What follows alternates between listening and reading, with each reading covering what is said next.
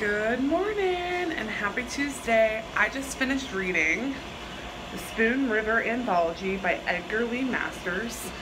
This is a collection of poetry written in the early 1900s. So the Civil War just ended and nothing has really happened, and it is super morbid and fantastic.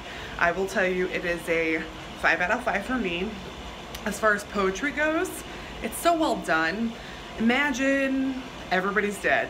They're buried in a cemetery and they each individually deliver their eulogies to you. And that's the premise of the book. In my mind, I'm a theater kid. I totally saw this as being performed on stage and each person getting up and saying their say.